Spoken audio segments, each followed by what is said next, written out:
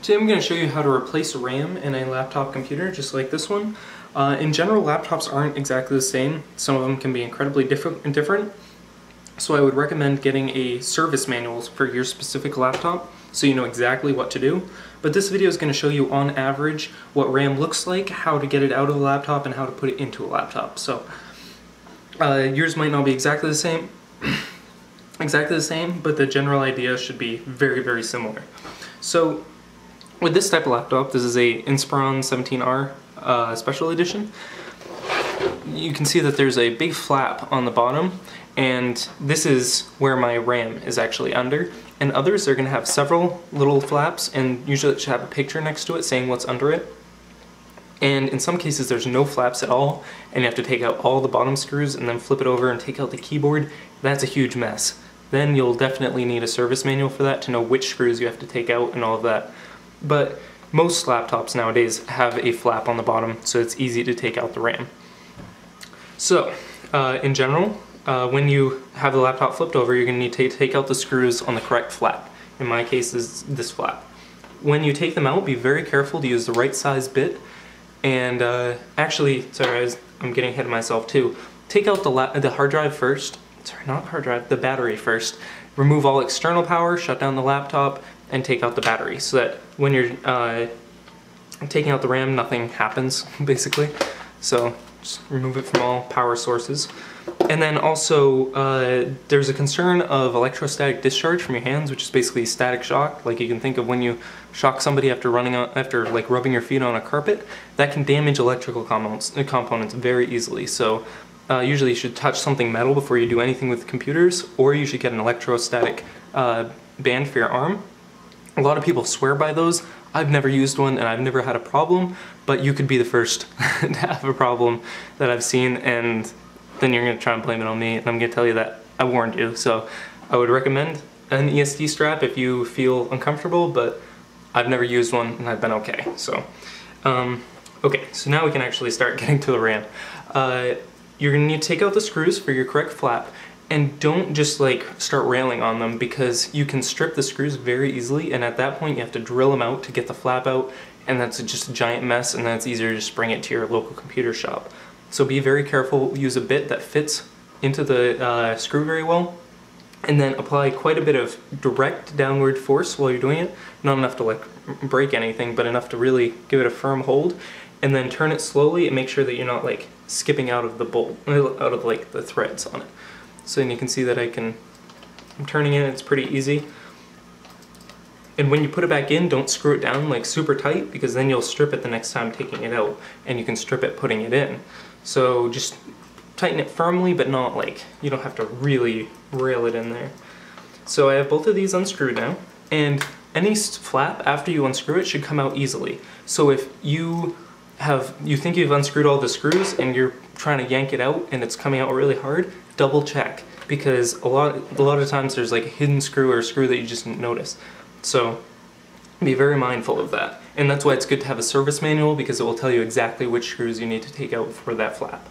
So now that I have the screws out, like they're actually part of the plastic, like they stay in the plastic, you don't take them out. So if it's staying in there, you don't necessarily need to take it out. Like it could break it trying to yank it out, so just leave it in there if it feels like it's supposed to stay in there. And you can see that it's supposed to stay in there, like one of the screws is over here and has a special piece that makes it stay with the top. So now that that's off, what you're going to want to look for is the RAM. And this is my RAM. In general, laptop RAM is going to look very, very similar to this. I've seen a few oddballs, but this is generally how it looks. So this is DDR3 RAM, and you can see that it has this little slot right here, and that tells you what type of RAM it is, so you can look up a picture online to see what type of RAM you have, but it also should be printed on this label here. And how I just took this out is, I'll try and zoom in a little bit here because this is the important part.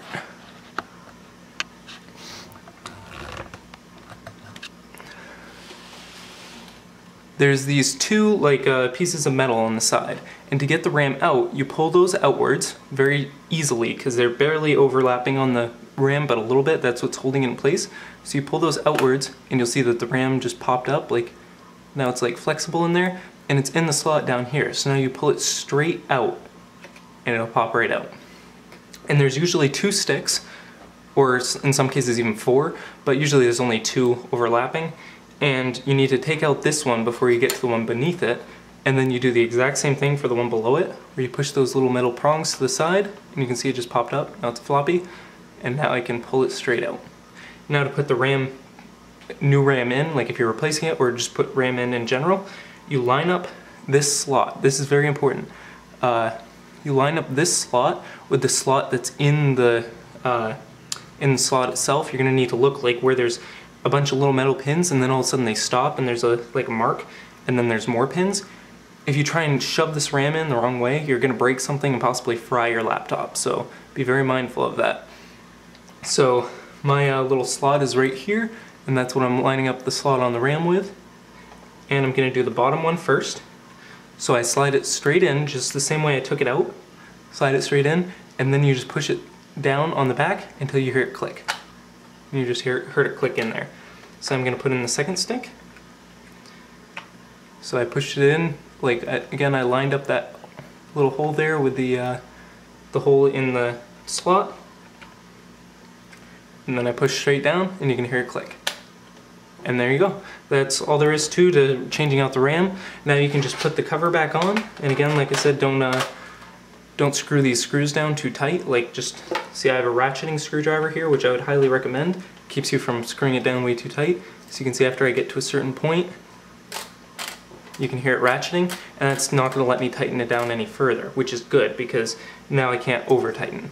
And then now you can just turn your laptop back on. It will recognize the new RAM by default, and you're good to go. If you hear any weird beepings or something and it's not turning on after you replace RAM, then double check that you put it into the slot all the way, and then try taking out one RAM stick and trying the other or something like that, because usually if a laptop beeps after you've just changed RAM and you're trying to boot it up, it means that there's something wrong with the RAM stick that you put in.